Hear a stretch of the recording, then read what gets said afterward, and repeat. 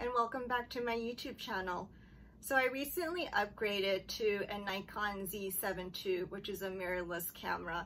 Previously, I was using a 10-year-old D3200, which is a crop sensor camera. And because I am on a budget, I kept the same lenses, but just upgraded the body only. And I kind of wondered, does upgrading the camera body really make such a difference if the more important equipment is lenses and I'm keeping the lenses the same? So I thought I would put it to the test. I am going to kill two birds with one stone today. I am going to shoot some self-portraits to use for some YouTube videos that I recently filmed. However, I will be shooting on both cameras, but using the same studio setup and lighting setup and edits, and compare the photos side by side to see if there's a difference in quality, or is upgrading the camera body really about more functionality and ease of use. So let's get started. So here are my camera settings for the moment. I still need to test these settings, and then I'm going to be shooting with a 35mm 1.8 lens for both cameras, and we're starting off with the mirrorless.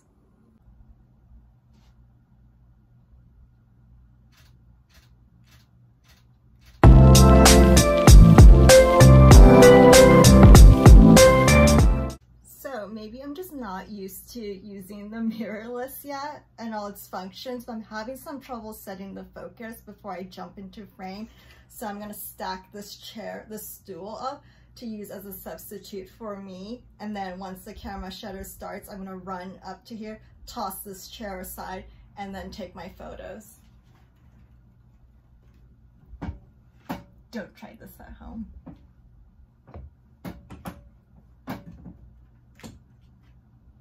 That should do the job.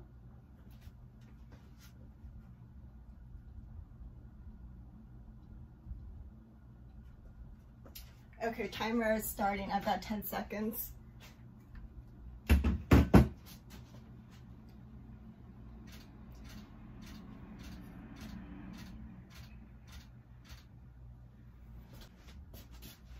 It worked. So now that the mirrorless portraits are done, I'm gonna duplicate the exact same settings onto my D3200 body and keeping the same 35mm lens on it.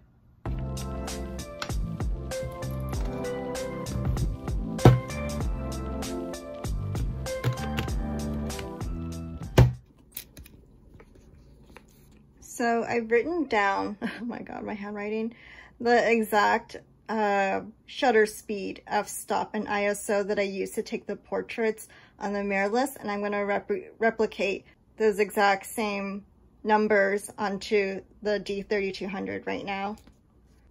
So we were shooting at f2.8, and then we were doing an ISO of,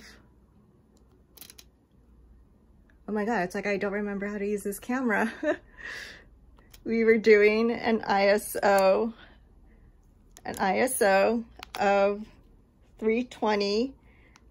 I'm just gonna go with 200 because I can't really set like a specific ISO on this camera, and that's the closest one. And then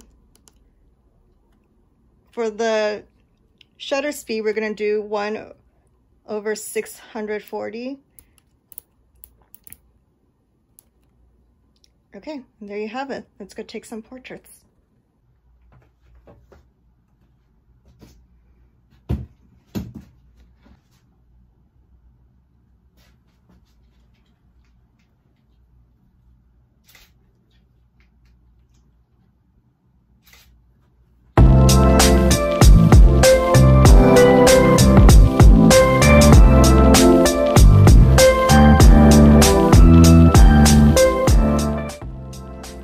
So right now I'm in Lightroom, and I'm going to begin the initial edits for these self-portraits shot from both the Nikon Z7 II and the Nikon D3200. I'm going to be editing them at the same time. So right now I'm just making a folder and setting the saving settings. So I'm going through a couple of options of photos that I liked, and I'm just making basic adjustment edits to them. So nothing like too crazy, just basic like exposure, contrast, shadows, highlights, that kind of thing. And I'm definitely brightening up these photos a lot, it seems.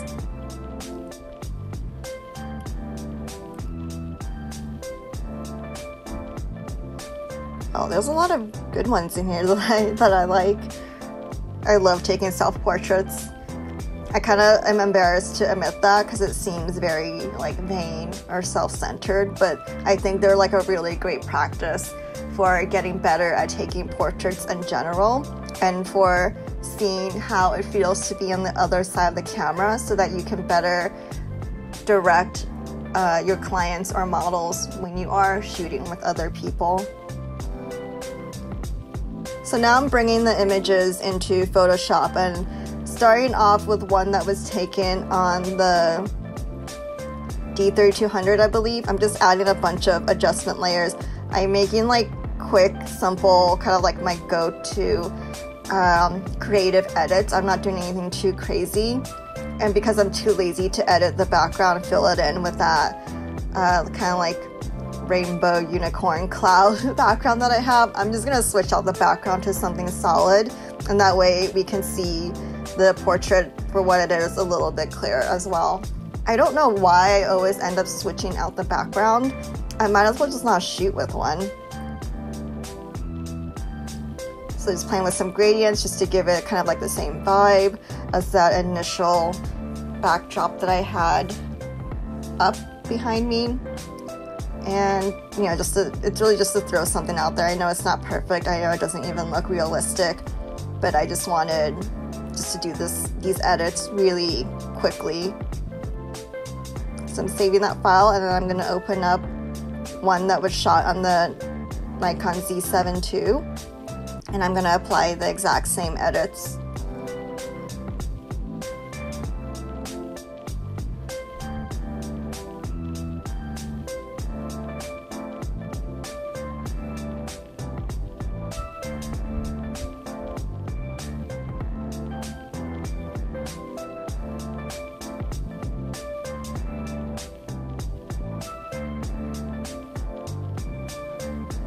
Yep, so I'm just making it like a really fast process. I don't know why I was feeling so impatient in editing these self-portraits, and I'm just trying to make them look a little bit more similar in terms of the cropping. I realized I did shoot them initially at slightly different distances, so they have different crops, but it's not a deal breaker.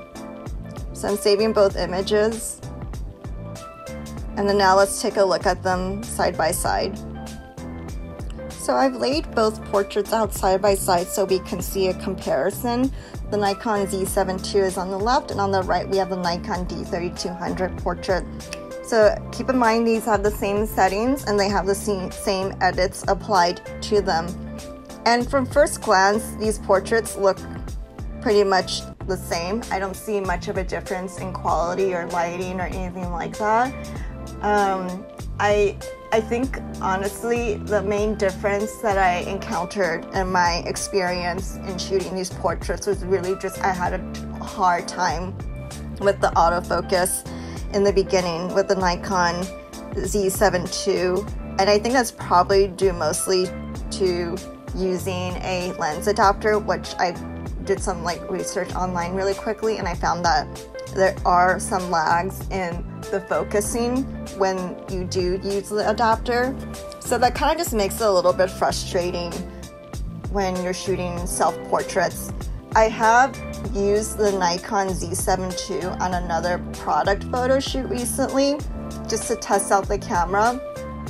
I was using the 18-300mm lens, but again, I was using the adapter, and it worked absolutely fine in that case, but I was behind the camera the whole time. It was easier for me to know if the focus was set properly or not and not have to do a lot of guesswork, as that's what happens when I'm on the other side of the camera. So as you saw in that up-close detailed comparison on my computer, the end result has virtually no difference between the Nikon Z7 II and the Nikon D3200 using the same lens and the same camera settings.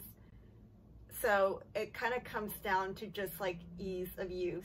In terms of the speed of the shutter and things like that, I don't know the lens converter makes much of a difference, and it's hard to tell when doing self-portraits because I'm usually shooting in like a burst mode, or I'm using a wireless remote trigger. So I've yet to test that out. But in terms of getting the same result, the results are virtually the same. So it just comes down to ease of use. So right now, for something like a self-portrait where the focus is really important and I can't spend so much time behind the camera trying to manually control these settings, I would actually say I would prefer to use the D3200 for these self-portraits as opposed to the mirrorless. But in the end, I would have to say it's totally still worth upgrading to a mirrorless and to the Z mount lenses eventually, because that's like, from what I've heard from reviews, that's kind of like the best combination out there. And I think there would be definitely less of a chance, or 0 to none chance, of kind of running into the issues that I ran into today while doing this portrait experimentation. I hope that was helpful for you to see the comparison side by side of the Nikon D3200 versus a Nikon Z7 II. And if you found this video helpful or fun to watch, I hope you can give it a like, a thumbs up, and don't forget to subscribe. I'll see you in the next one. Bye.